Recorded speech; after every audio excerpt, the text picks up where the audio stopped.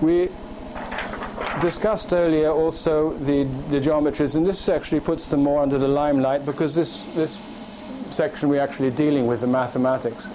Now, this compares the two geometries, the non-Euclidean and the Euclidean. Nicht-Euklidisch is non-Euclidean, Euklidisch is the Euclidean system. Here we have the circle, the straight line, the point, the radius. And here these shapes are shapes, these ovals or these ellipses are taken as sections through a cylinder, taken through a right-angled cone, which means a cone where the shape is actually a right angle and it's circular this way. Any inclined section through a cone will also produce an ellipse. So all these are the elements of our technical world. So the circle, the straight line and point are all part of the same element, in fact. The circle has a certain radius. If I reduce the radius to 0, then the curvature is infinite and I have the condition of the point.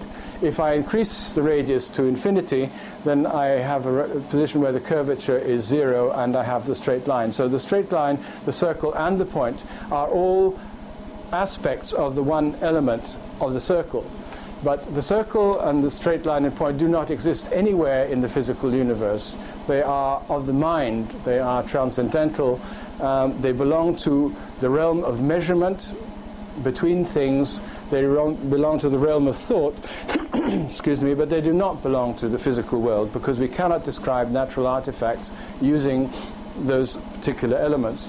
The ellipse belongs in these systems because the ellipse is in fact an extended circle. It's like taking the center of the circle and dividing it in two and pulling it out, and then you get an ellipse from it.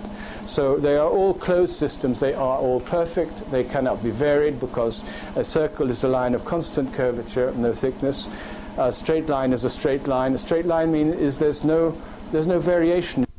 There's no movement about it. It's totally perfect. It therefore cannot reflect any system in here, like in nature, change is in here. There has to be constant change and transformation. And so this is represented by non-Euclidean geometry. And this is the geometry of nature. Using this geometry, then we can draw the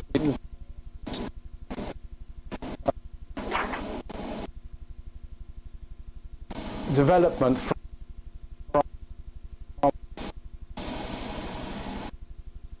from the formula which I showed you before, which had the hyperbola. That was the elevation of this spiral form. Now the spiral form, we were looking at it on the one from scale. We will have a larger spiral at the moment, but this spiral starts alpha or alpha infinity, as Walter Schauberger called it, which is the beginning, and by rotating an almost number of times seeks always to strive to reach the point, which is omega, moving from the straight line to the point. And this is the curvature of matter, of the descent into matter. And the nature of this particular curve is such that no two parts of it are identical. And so within this also is underwritten not only the discontinuous aspect of evolution, which is the production of individuals, of individual things, but also the continuous movement of evolution into states of higher and higher order. So along this line, this spiral line, every degree, every part of it, the curvature is different. You cannot take a part out here and put in here. It doesn't fit anymore. And so every individuality, all the myriads of atoms, every single thing that exists in this universe can, in a sense, be represented by a small part of the spiral as its characteristic, because there are no two parts of it alike. As you progress towards the center, of course, the velocity increases, the energetic activity increases, and you get closer and closer to God, so to speak, because originally Walter called just the theocentric system, wherein God lay at the center. And the only way, in fact, to reach him was to jump out of space and time.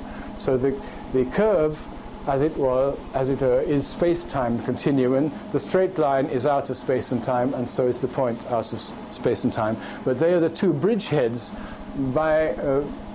from which life springs into physical existence. Interestingly enough, also, this spiral connects the points of the triangle, the square, the pentagon, the hexagon, the heptagon, the octagon, the nonagon, the decagon, etc., etc., etc., etc., etc. And one of the amazing things about this is you begin to learn how nature can divide things up with equal angles. If I can find the thing. Where is it? No, this is what's getting out of context.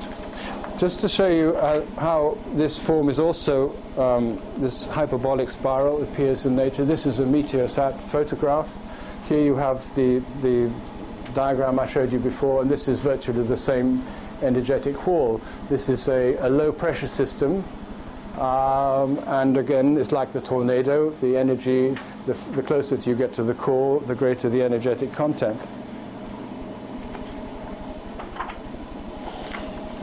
Again, the same math can be used to explain galaxies.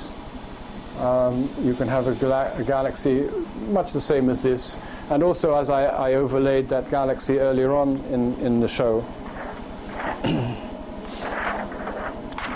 Into this too are all the various this hyperbolic cone again can be used to explain all the different frequencies. From ultraviolet, visible light, infrared, radar, and so on, all as questions of wavelength, of distance from the central axis to the outside edge of the hyperbola. If we move in now on the spiral, we can, to go to a closer view of it.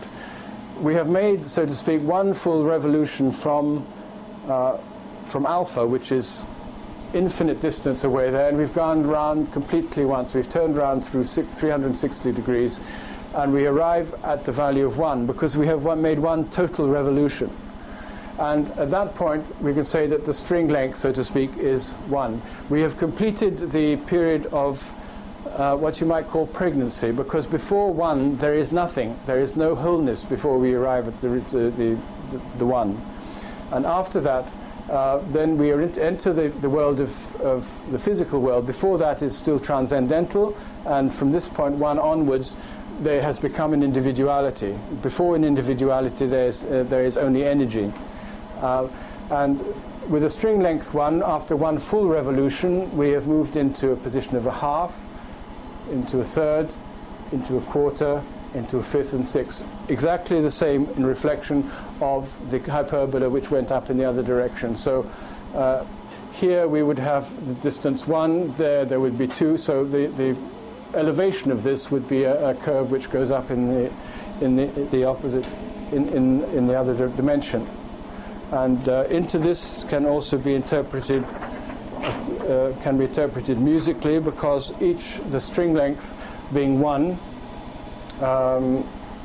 would have a certain tension, and then as we reduced the length of it, the tension would give rise to all the various notes that we're aware of, and it would be just wherever the string length is gives you whatever the note is, so to speak. And then you find some interesting relationships that in the major notes on the scale, they are always divided by multiples of 15, 30 degrees, 60 degrees between F and G, and so on. And the other half notes are in multiples of 3 or or 9. So one begins to get certain insights into the patterns of energy by looking it through the spiral form. This is also another one which interprets it in terms of color. That you start with the base tone where you've got the rather darker color. As you move around, then the color becomes a higher frequency, so that it's a lighter color.